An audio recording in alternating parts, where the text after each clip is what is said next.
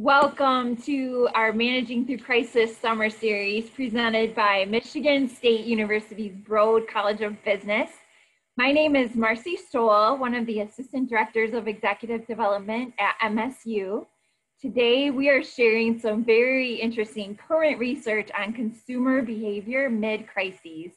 Dr. Forrest Morgeson will present his research for the first 30 minutes of this webinar, after which I will share your questions with him. So please use the Q&A feature in Zoom to submit your questions throughout the presentation, and I will share as many of those as I can as time allows with Dr. Morgeson.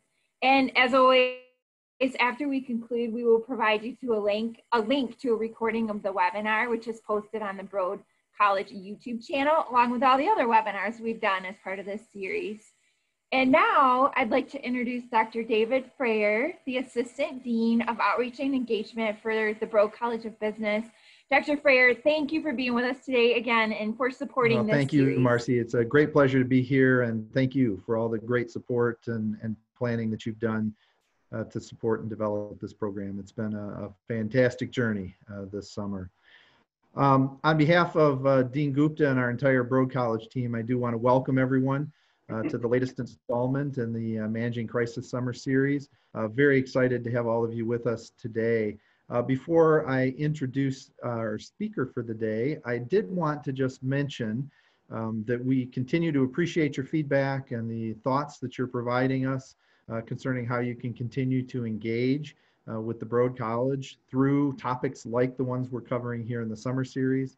As we've mentioned and as we've begun sharing with all of you, we obviously have a portfolio of programs through executive development programs that cover many of the topics and issues that we've been discussing, and we welcome you to explore those. We also have a Business and Bagels series of short one-hour webinars that we've begun introducing to you as well.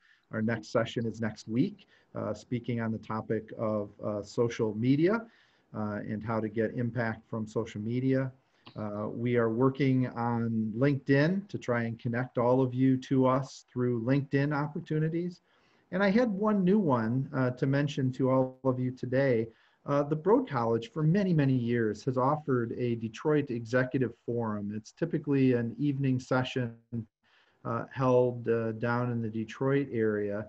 This year it will be 100% virtual. It's scheduled for Monday, September 21st. From 4 to 5 p.m. It is, as I said, be a Zoom webinar. There is no cost. Registration is free for the event. And the focus is going to be on navigating the new normal with artificial intelligence. Manoj Saxena, who is a Spartan alum and executive chairman of Cognitive Scale, is going to be interviewed by Dean Gupta. And I think you'll find it to be a fascinating presentation about an area of rapid development and something that we hope you all will find valuable. We thought that might be of interest to many of you who've been enjoying the summer series. We will send a link in a post-webinar email to allow you to sign up and register for that event, but hopefully you'll find that valuable. As we continue developing additional opportunities, we will be sure to share these with you. With that in mind, I want to welcome Dr. Forrest Morgeson to our session today. Forrest is a great colleague and a great friend. He has been doing amazing work in the area of consumer behavior, customer experience management, all sorts of fantastic topics. He's an active participant in many of our executive education programs. And we're kind of excited today because he's going to share a little bit of research data and insight with you on consumer behavior during this crisis. And so with that, Forrest, thank you so much for being here. We're excited to have you with us and look forward to hearing what you have to share with us this afternoon.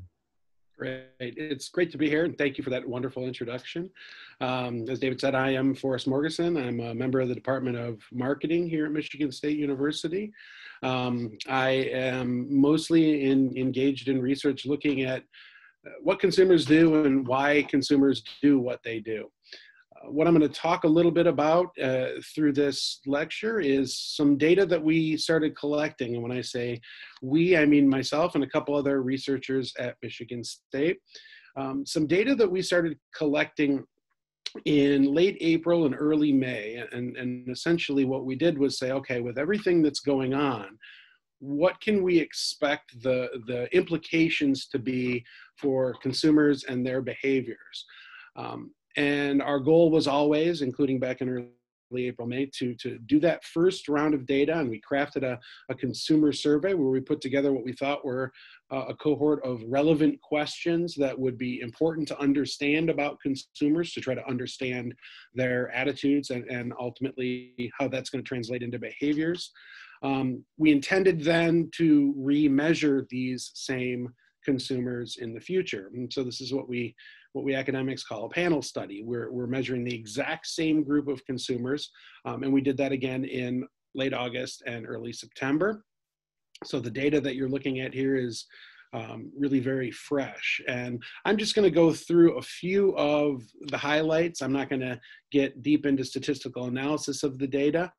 It's ultimately our goal to, we've already written one short article about this data back in May from the first set of results, and we're ultimately planning on turning this into a more robust research project where we really dig into the data. But what I'm going to present to you now are just some key takeaways from this and some early interpretations of these results and their implications for consumer behavior now. And by now, I mean literally right now, but in the short term, but also the longer term as this really unique set of circumstances unfolds out into the future.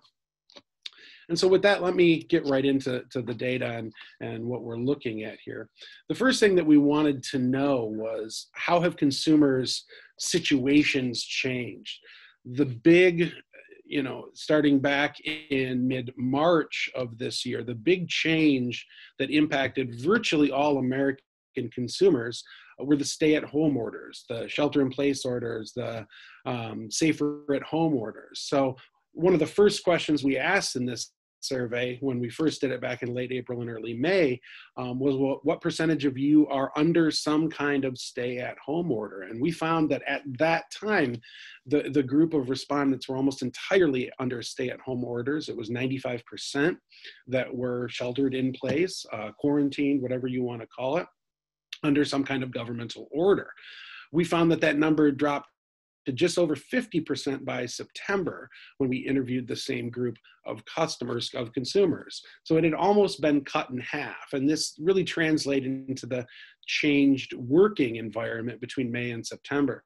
So in May, we found that 78% of the respondents said that they were working from home, and another 12% said that they were working both from inside and outside the home. So 90%, and only 10% were working outside the home. By September, this situation had eased up substantially as freedom of movement was quote unquote reinstated. And more governments decided to open up, mostly for the benefit of economies and the job market, of course. And so by September, only 57% said they were working only from home. That's still a huge number, but it's much less than it was in May. And the number that had said that they were working either inside and outside the home or just outside the home doubled between May and September. So you can see here that we're getting more movement again. And of course, as consumers are able to move more, their behaviors are going to change a little bit. And you'll see some of the results of that in what follows. We also wanted to get an idea, as very much a relevant factor in how consumers behave, about how this group of consumers was feeling both in May and in September. I titled this Fear Declining, because what we really found was that in May we saw really high levels when we asked them on a scaled variable. I took the percentages here that said that they were quite a bit or extremely anxious, stressed, powerless, and scared. In May, we saw that 33% said that they were quite a bit or extremely anxious.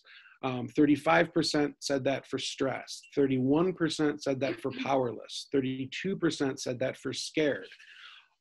Almost all of those numbers have been cut in half or more since May. We see that by September, those numbers are down substantially. We see that for anxiety, it's down to 17% in September, 18% for stress, 22% for powerless, more than cut in half for scared to 15%. So ultimately what we're seeing is that consumers are feeling less anxiety, stress, powerlessness, and so forth. And that's important for consumer behavior because, of course, what we find is that when consumers are feeling less confident, less optimistic, less at ease, they tend to be more conservative in how they spend. I'll go over the impact that that's had on the economy in a little bit, and it's been tremendous.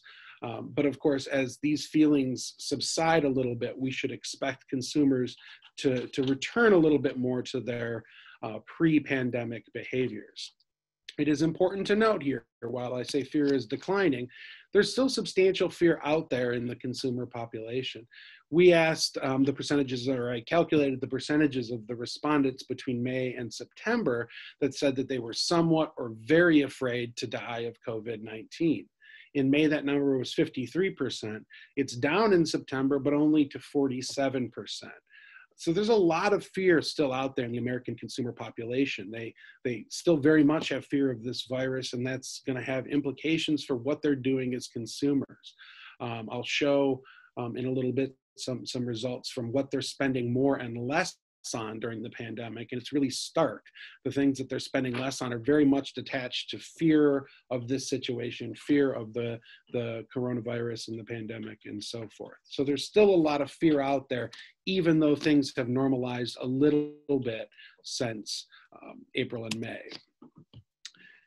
Some other numbers that we found that I think are really important to understand about the implications of this for consumer behavior is that the employment picture has changed substantially. In May, we found, and just let me pause here for a moment and say these are results from our survey and asking these customers. So these numbers don't perfectly align with the government estimates, but they're actually quite close to those officially released government estimates about unemployment. But in May, we found that 16.3% of the respondents said that they were currently unemployed, furloughed, or laid off from work due to the pandemic. By the August-September wave of the survey, that number is down to 10.2%. The official government estimate's just under 9% right now, so the numbers are quite similar. So we can sort of confirm that things are getting back to normal to some extent in the employment picture. Of course, 10% or 9% unemployment is still really, really high and much higher than long-term trends, but there's some return to normalization in the employment picture. Similar with income. When we asked respondents to say if their income had decreased somewhat or considerably on a scaled variable, in May, 42% of the respondents said that their income had decreased somewhat or considerably, a huge number, and that number was down to 27% in September. And so the conclusion here is that the unemployment picture is better and incomes have stabilized to some extent, though many consumers are still making less than they did before the pandemic. Obviously, if consumers don't have dollars to spend, it's really difficult for the economy to grow. Consumer spending makes up about 70% of economic activity in the United States. And so without those dollars flowing into consumers' hands through the labor market, it's really difficult to have robust economic growth.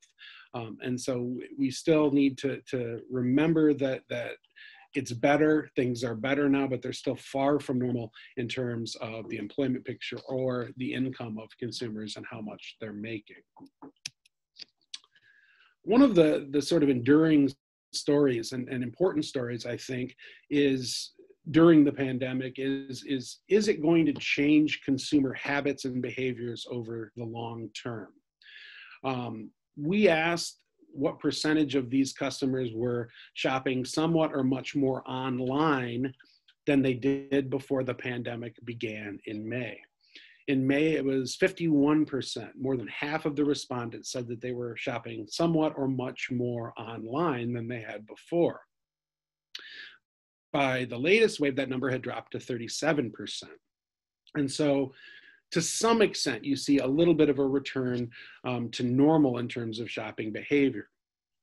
In other words, it may not be the case, it may not be the case that consumers transition entirely to online and the e-retail environment, but they're looking forward to getting back out into the malls, getting back out into brick and mortar retail outlets where they can behave a little bit more normally and as they did before the pandemic.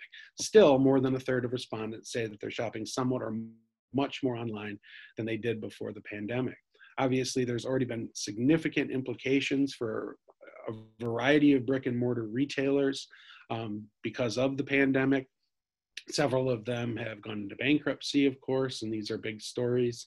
And it's difficult to forecast, but to some extent, it's hard to see that the same picture will exist in terms of the variety of options we have as consumers in brick and mortar retailers once the pandemic is over, simply because many of them have gone and more will go out of business. You can really see the impact of this. This is a comparison between the stock market performance of Amazon and the S&P 500, which is the lighter blue line at the bottom. Obviously, the pandemic has been tragic at a human level, and for much of the economy, it's been tragic as well. But a few companies, one of them being Amazon, have really thrived during the pandemic. And so this change in buying behaviors, to some extent, is taking resources out of the pool of resources that consumers have available to them to spend. But to another degree, it's shifting the resources between where consumers spend, moving them from outlets that may not be open any longer because of bankruptcy, may not be open any longer because of governmental orders against, face-to-face retailing, and moving them to where people are able to spend their money in places like Amazon. And so, is it changing buying habits? To some extent, I think it's fair to say that it has already changed buying habits. To some extent, those things will be long-term effects on buying habits, simply because consumers have fewer options, because there will be so many businesses going under because of this, brick and mortar retailers, and to some extent because of the uncertainty of how long this is going to go on. How long there's going to need to be some kinds of restrictions in place, preventing consumers from doing their normal things, shopping out in the world. So it'll be important to watch, and it'll be interesting to see if this becomes a longer term trend, and if e-commerce really picks up the slack under these really different sets of circumstances. The last few things that I want to look at in terms of what's going on with consumers here, and some of the numbers that we found are changes in spending. These are, again, results of the survey that we took in May and then again in August, September. And we asked consumers to categorize if they were spending somewhat or much less on certain things, and then somewhat or much more on those same things, so that we could compare the changes in consumers' attitudes about where they were spending their money during the pandemic, and where they were spending less money during the pandemic. And so we asked about household items, and these now mean cleaning products, the kinds of things, disinfectants and so forth, that briefly became the object of hoarding by a lot of consumers. We asked if they were spending somewhat or much less. Only 9% in May, 9% in September said that they were spending somewhat or much less on those things. Contrast that with the number that said they were spending somewhat or much more. It was 56% in May, down in September to 44%. So that means more people are funneling into about the same amount that they were spending pre-pandemic, but that's still a significant amount of respondents that say they're still spending somewhat or much more on these kinds of household cleaning items, toilet paper, paper towel, cleaning products, and so forth. Health and personal care items, such as hair products. In May and September, only 15% and 14% said they were spending less. In those two periods, 37% said they were spending somewhat or much more on health and personal care items, down a little bit, so it's normalized a little bit, but still 26% say they're spending somewhat or much more on these things. Remember, in a lot of states, we still have hair salons that are closed, so people are coloring their hair at home, styling their hair at home, and those kinds of things become necessary in a pandemic, and so it's shifting where consumers are spending. And then, of course, the big one, food and beverage at home. Only 9% in May said they were spending less on food and beverage at home, 9% in September. 62% said they were spending somewhat or much more in May on food and beverage items at home. 51% in September. So it's come down a little bit, but still more than half of the respondents say that they're spending somewhat or much more on food and beverage items at home than prior to the pandemic. So I think we're seeing some stabilization in these numbers, but you still see that many consumers are still spending much more on household items, food and beverage at home, and those kinds of things because of these conditions. Moving on to some other interesting categories and comparing these spending attitudes. In May, 47% of respondents said they were spending somewhat or much less on bars and restaurants. That number is actually increased to 57% in September. So interestingly, even though virtually everything was shut down in March, April, and May entirely throughout much of the country, now in September, we're seeing a larger percentage of the respondents saying they're spending somewhat or much less on bars and restaurants. So this looks to be a really sort of enduring feature. You notice also that in May, 31% said they were spending more. So we actually had some people that at the peak of the pandemic said they were spending more on bars and restaurants. That number too is down to 21% in September. Obviously, bars and restaurants are a huge employer in the country, employing millions of people between the serving staff and the preparation staff and all of the people involved in the running of those things. And this could, very conceivably have a long-term impact on the industry as a whole, but on all of those workers within the industry who are also consumers. And so this is I think, an important category to keep an eye on, and one that we have to hope as soon as the pandemic begins to ease, either through a vaccine or in some other way, that consumers turn their dollars back to these places quickly. If that continued fear exists about going into those locations for fear of getting the virus, it may be a really difficult time for bars and restaurants, not just over the next few months, but over the next few years. Clothing and apparel is another one where people seem to be sort of changing their behaviors. People were spending much less on clothing and apparel in May. 46% were, and now that number's up to 50%. So it seems that people are sort of getting in a rut where they're spending just much less on clothing and apparel than they were prior to the pandemic. My own personal theory is that a lot of people simply aren't going out of the house as much, and so they don't need new clothing to go out of the house. A couple of the menswear stores, for instance, have gone out of business because men have stopped buying suits. I'm sure the behavior is similar for women, but if you're not going out into a professional environment where you need that kind of clothing as much as you used to, you're going to buy less of that stuff. And so I think we're seeing the impact there, and it may be a longer term kind of impact as a lot of businesses pivot to work from home models that they plan to implement over a longer period of time. And then just a few additional spending categories, and none of these I think will come as a surprise. We've seen really significant decreases in terms of the amount consumers say they're spending on travel and leisure. It was 60%, somewhat or much less in May, 61% in September.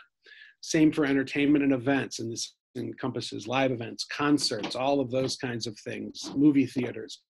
56% spending less in May, 63% in September. And then luxury goods and services. And these are higher end items that consumers will buy. 49% were spending less in May, up to 53% spending less in September. And so once again, I think you're seeing sort of a troubling situation here where consumers are moving away from spending on certain categories and probably won't move back to spending in those categories until one way or another there's sort of a return to normalcy in terms of the pandemic and the impact that it's had on society. And so just a couple of slides left, and I want to go through what has been the impact of all of this. What is all of this doing to the economy? I include this chart. I'm sure many or most of you have seen these numbers, but we saw the real impact of a pandemic, of a massive disruption in society in the second quarter here in the United States. And this looks at consumer spending back the last 50 years. And you see, some big downturns in the late 1970s and early 1980s, some big upturns. And by the way, these are quarterly changes, and these numbers are always annualized for comparisons on an annual basis. But what we saw in Q2 of this year was astounding. It was unlike anything we'd ever seen before. Consumer spending declined on an annualized basis 34.1% in the second quarter of this year. Consumers just stopped spending, and they stopped spending all at once. And this really reflects changes that happened in April more than anything else. May and June were actually slow recovery quarters, but everyone stayed home in April. Everyone stopped spending money in April. A lot of it was because of the economic situation, really troubling economic situation, impacting a large number of employees in this country whose jobs simply vanished, or who couldn't go into work because the economy was closed down in that sector. And so really a remarkable decline in consumer spending. I want to contrast this with what has happened to the stock market since all of this happened. Obviously, we had a huge decline in late March and into April to some extent in the stock market, one of the most rapid and dramatic declines in the stock market over that month-long period. But since then, the market has recovered, and it actually hit a new peak in late August. I say, have the markets gone mad? We still have consumers that are spending much less than they did prior to the pandemic. We still have whole sectors of the economy, travel, for instance, that are more or less shut down. Consumers are spending less on luxury goods. Consumers are spending less on all manner of goods and services, either because they can't spend in those categories or because the fear is still with them, and the implications of a pandemic are with them, and so they don't want to spend.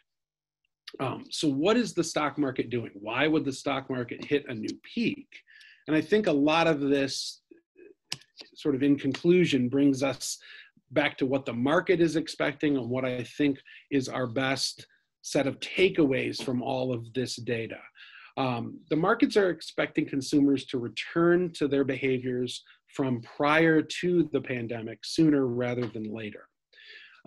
Those of you that follow the market will notice that we've had a couple of days over the past few months where the market was up 1% or 2% just on the basis of positive news about a vaccine. The idea here is that the markets have sort of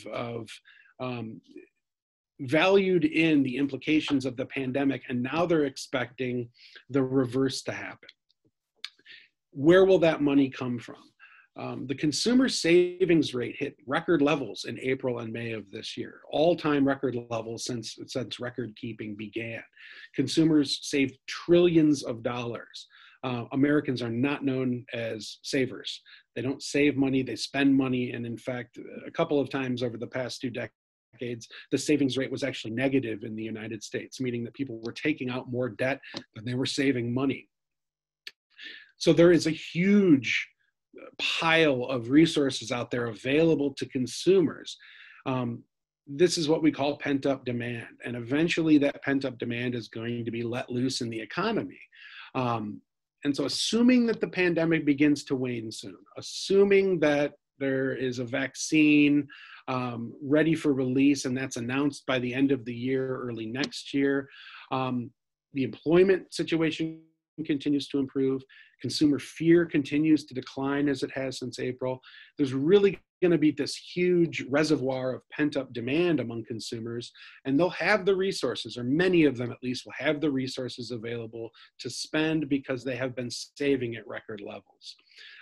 This is what I would expect to see, that all of that consumer demand comes out at once, and consumers tend to go back to their pre-pandemic behaviors as quickly as they're able to, as quickly as the conditions around them in terms of the pandemic and the virus allow them to do so. And I think this is what we're most likely to see in the near future. So with that, I will end the presentation. I think I hit it exactly on time. I've been monitoring myself. I'm happy to stick around and answer any questions that you might have. Hopefully they're not too hard. And we will, I thank you all for attending. And thank you to Marcie too for hosting this. It's really a wonderful venue. So thank you. You're welcome. And thank you for coming. I saved all the hard questions for you. So we'll start with those first and work our way to the easy one. Okay. So the first couple questions are from your first section on working from home and the emotions related to that. So you mentioned in September that 57% of respondents were still working from home. We saw a similar thing with the informal poll we just did, where 66% of people were working from home 100% of the time, people on this call. Great. Do you see this? Yeah. Do you see this trend continuing after the pandemic is over? Or do you think this is the end of the office environment as we know it? Yeah, I think for a lot of industries, that's precisely what's going to happen. And several large national companies have already announced that they're just not going to reopen their headquarters, or at least not in the format that they've had them before. And they're going to continue to permit employees to work from home, or those that want to do so. This is obviously going to have a big impact on the commercial retail space here in the United States. But I think it's a model that a lot of businesses are going to adopt. And this has been an interesting case study in whether or not that's going to work. I think amazingly, so many industries that had never allowed employees to work remotely before, all of a sudden realize that it can be done and that they can actually save a lot of money by doing so, in terms of less office space and all that goes with that in terms of overhead costs. So it may very well be the kind of thing that keeps up. Now, on the other hand, and some of this is anecdotal, in conversations with other professionals, but a lot of people want to get back out of the house again and go back into an office. I've heard people that I know didn't used to enjoy going to the office say, I would give anything to just be able to go into the office 1 or 2 days a week and have that, social experience again. I mean, it is sort of a social experience. So I think some employees will long for that, and some businesses will decide that it's still a really important part of what they do to have that kind of interaction between the employees in a face-to-face environment. But I think it's safe to say that you're going to see more people working from home part-time or fully for the long term than before the pandemic. And your slide related to that mentioned that in September, the same month, 47% of respondents feared that they would die from COVID-19.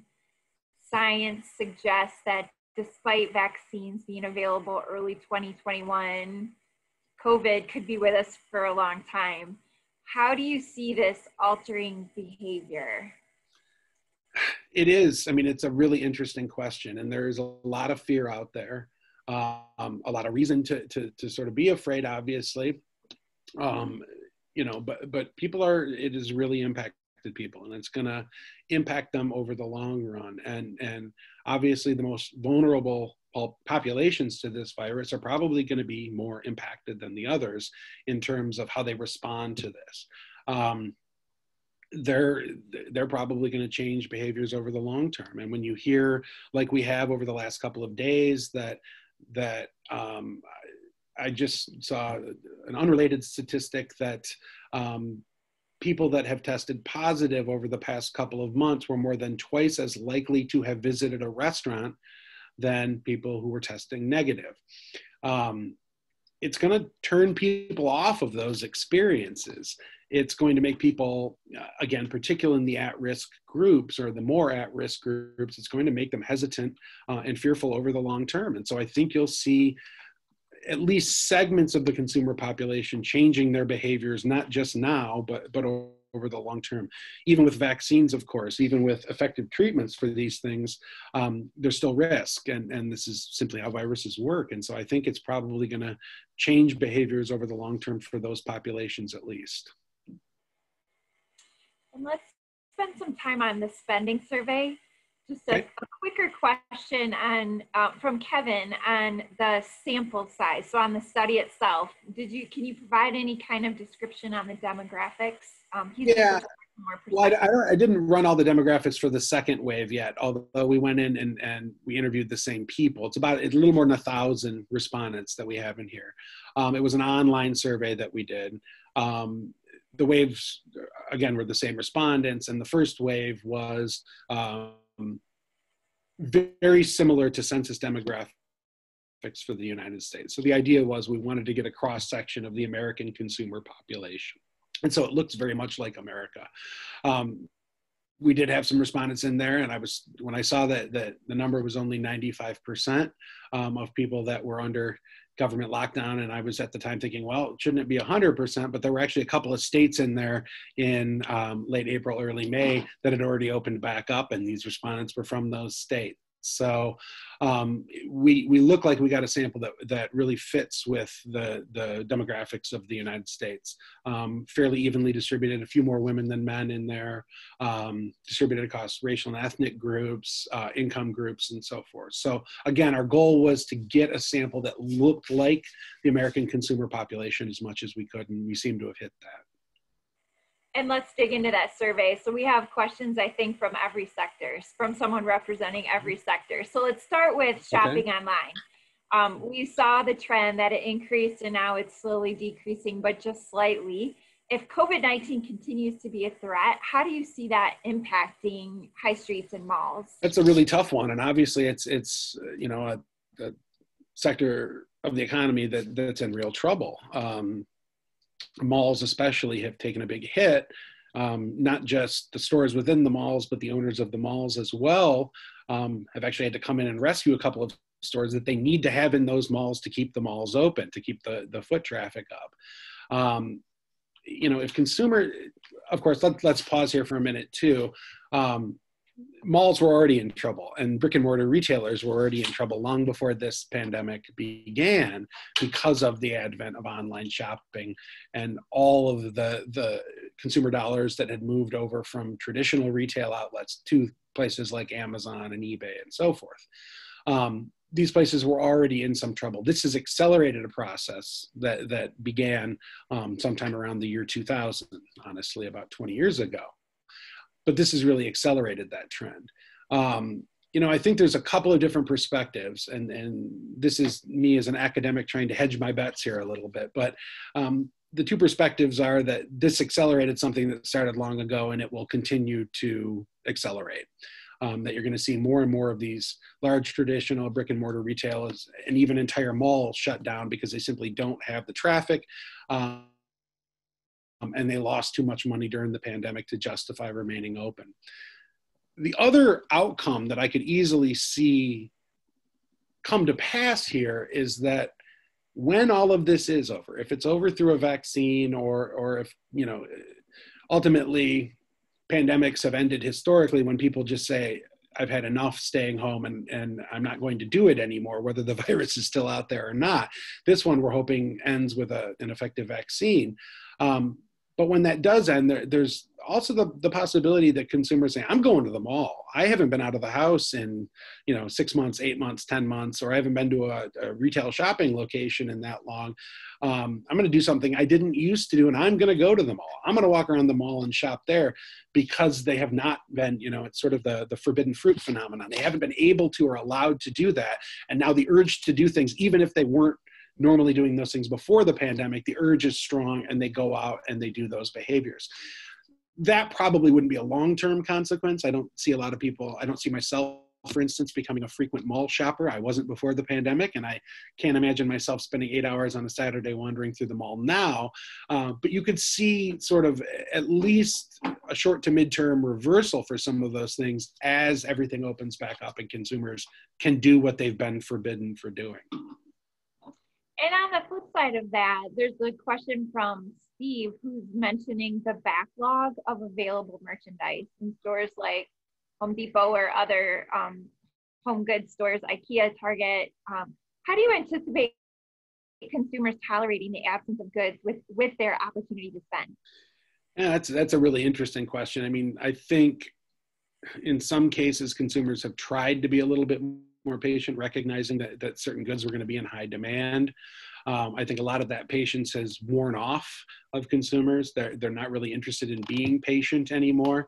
Why isn't this stuff in the store yet? Why can't I buy the stuff that I want to buy? Why are my Amazon orders slower? Why is my mail coming slower than it used to? I think consumers are sort of getting to that point where they understand that we're in, unique circumstances and that businesses are in unique circumstances, but as time goes on, the anticipation is that things will return to normal and they want to get the service experience that they used to get from those stores more and more. I would expect that to continue too, that consumers start, okay, it's time for things to go back to normal now. It's time for me to be able to buy something that I want right away. It's time for me to get my one-day shipment from Amazon. It's time for me to be able to go into a Home Depot and get exactly what I want and not have to wait for a back order of that thing. All of those things, and that, as Michigan State University just announced #1 supply chain program, a lot of that depends on the supply chain too. Keeping the economy open enough so that workers throughout that supply chain can get these products to consumers when they want them is part of the problem. And so it's really going to depend on how quickly we can open things back up. But I don't think consumers are in the mood anymore to be as patient as they were when this all first began. Yeah, agreed. Are there any differences between the way shopping is taking place for rural versus urban households? I haven't actually looked at that data, so that I couldn't really give you an answer. I know a lot of the rural areas, and I've focused on Michigan in looking at some of this, just through research I'm doing in other areas. But a lot of the rural areas in states like Michigan have been less impacted by the virus, both practically in terms of the caseload, the number of cases that they've had, but also in terms of how they're responding to that and how they're behaving. And we've seen parts of Michigan where life has changed only slightly in the less populated, more rural areas of Michigan than what it was like before the pandemic. I would expect that you've probably seen less of an impact than you have on urban areas that were entirely shut down for months and months.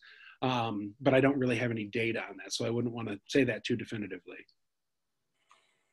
So there's several, like I mentioned, there's people representing several industries here. Can you speak to the trends that you see or foresee in real estate, higher ed, consulting, coaching? Whoa.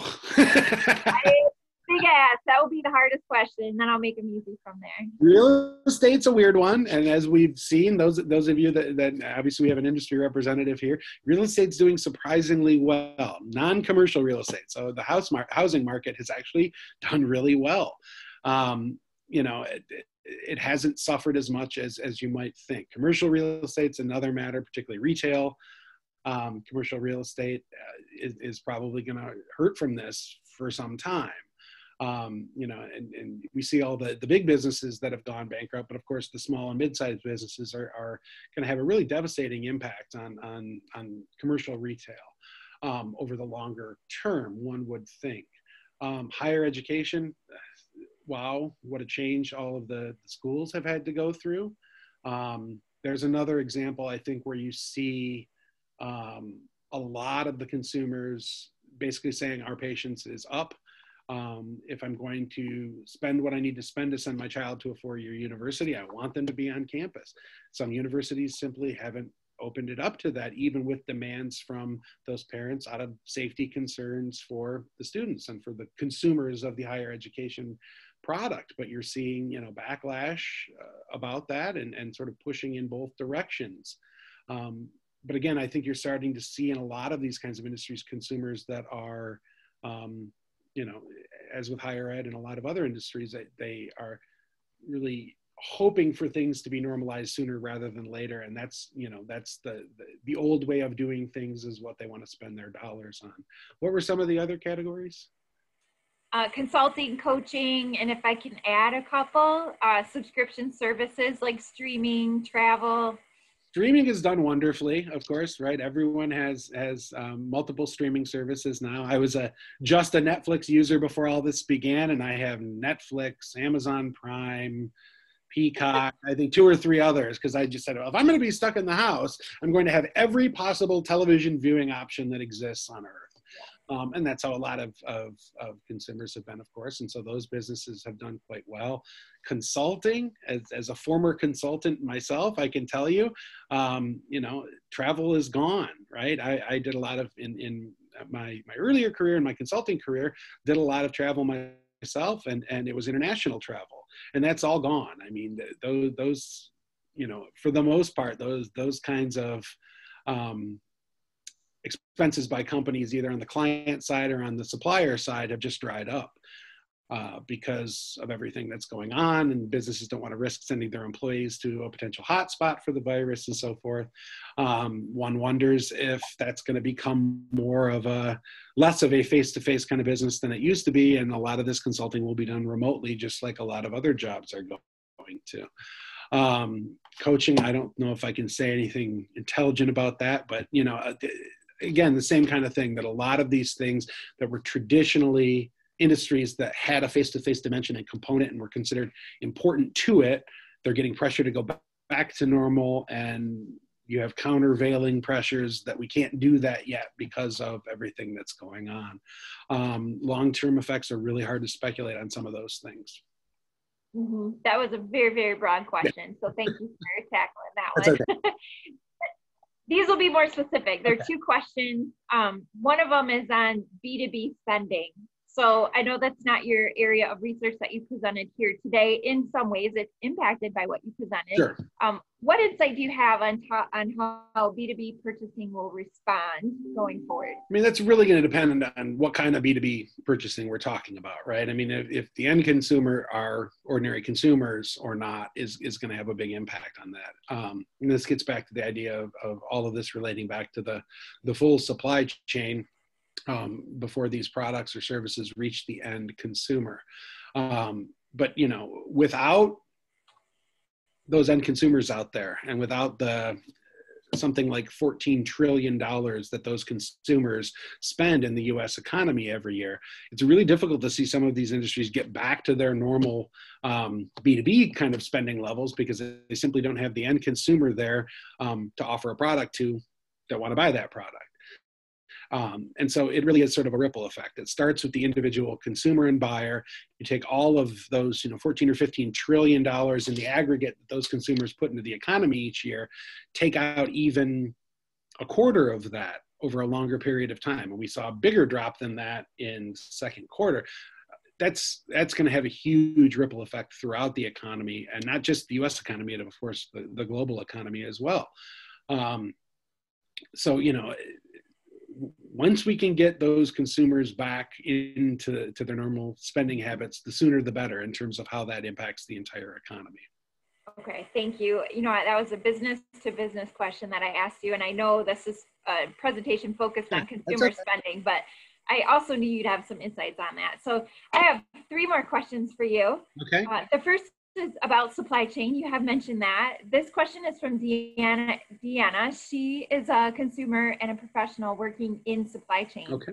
And finds it interesting that inventories of manufactured goods are not coming back. Building materials are skyrocketing in price if you can find them, and products like personal ORVs are almost unavailable.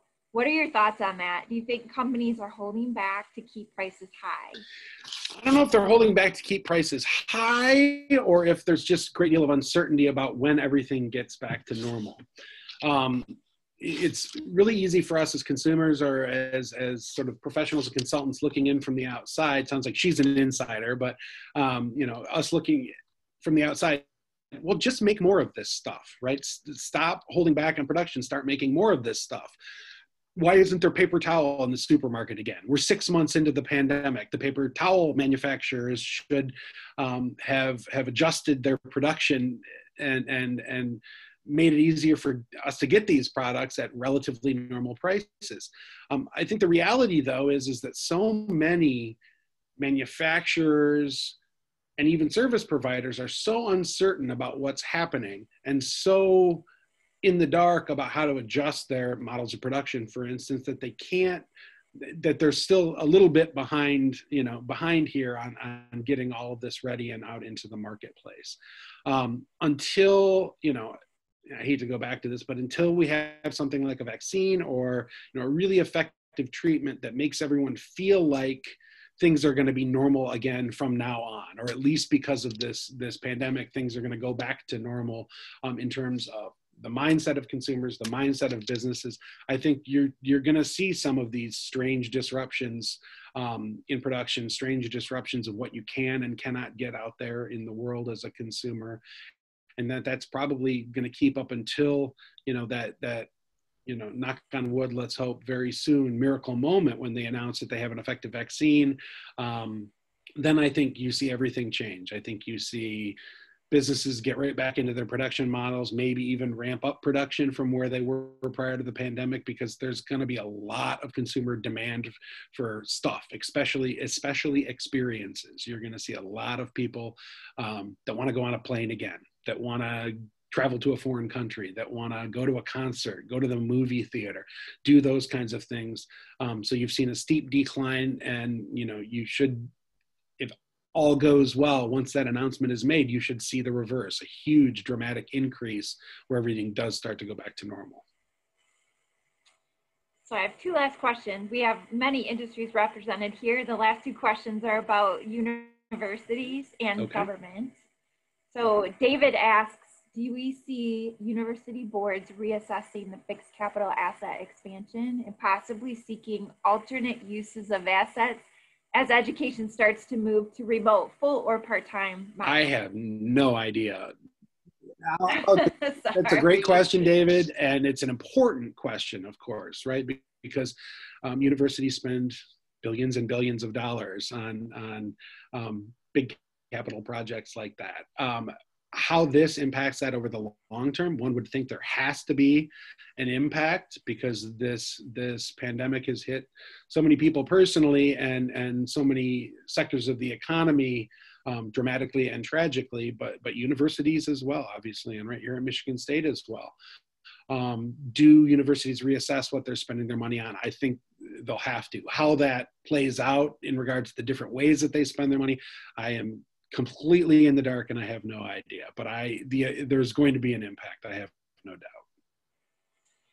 And for government, have you seen, or do you have any insights into near or midterm government spending and how that might change as a result of the pandemic? Yeah, well, there's another question, and this time I can say I don't have a good answer to it, because no one has a good answer to it. A lot of that's going to depend on the elections in November, of course, what the government does in terms of spending.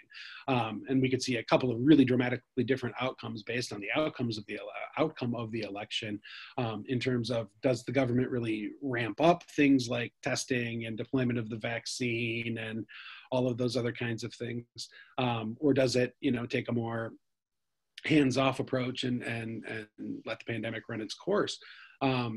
That's really going to depend on what happens, in 48 days from now or whenever the election is, quite soon. And you could see really dramatically different outcomes based on the outcome of the election. And the last thought, a future thought that I want to address with this question. You mentioned that when the pandemic wanes, consumer fear declines even more, employment improves, that we'll see a substantial spend due to pent-up demand. Can you describe what that might look like? It could look like not quite the exact opposite of the drop that we saw in the second quarter, but close to it. I mean, you could see the reason I say it won't be quite as steep is because people did go back to spending to some extent in May and June. Both of those months were up in terms of spending. It was really just April that was so dramatically low that it pulled the entire quarter down. But it's very conceivable to me.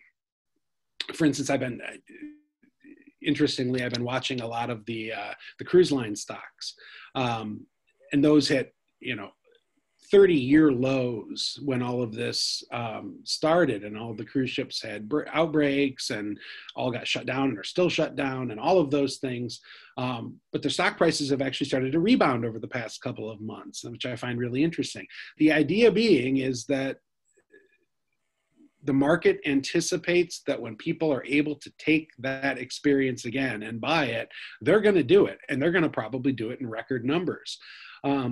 So once the vaccine gets approved, gets through the stage 3 trials, gets approved, and then there's dates for deployment on a broad scale, and this is hundreds of millions of people just in the United States, and possibly multiple doses of the vaccine. Once those dates are announced, I would expect people to start going crazy and spending like crazy. Again, I don't expect a 34% increase in GDP that quarter, because there's already been some rebound, but a substantial, maybe double-digit increase in both consumer spending and gross domestic product is not impossible. Boy, that's going to be great when we're finally living through those times. So we have made it through our questions for today. I wanted to save about 2 minutes for you to share any final thoughts with our audience today. Oh, I think this is a really interesting topic. I think, all of the sadness notwithstanding about having to go through something like this. And as a parent, I can tell you it's been really difficult with kids, getting them to understand why they're not getting to go to in-person schooling for their junior or senior year of high school. But it is a really interesting time to observe what's going on in the marketplace and to try to better understand what consumers are going to do as a consequence of this. And I think it'll be really interesting to see if what I anticipate happening, which I just said, that we're going to see, all of that sort of pent up consumer demand come out at once, if that does happen. If for whatever reason, again, knock on wood, we don't get the treatment or the vaccine options come to fruition here over the next couple of months, this could drag out for a longer period of time. And then there really will be a new normal. It will be a really different consumer landscape over a longer period of time. But short of that, I would expect that should there be positive developments on the vaccine front and the treatment front, that will get consumers getting out there into the marketplace as quickly and robustly as they can soon. And those of you in industries that have been struggling, I wish you all the best. I hope all industries are rebounding, and the country is sort of getting on the mend in a couple of ways here over the next few months. Thank you for sharing this research with us. You have some really interesting, thought-provoking statistics to dig into and think about how they apply to, consumers and the other industries. And thank you for taking those very broad questions from the other industries that we represented. I appreciate the questions from the audience. That was great.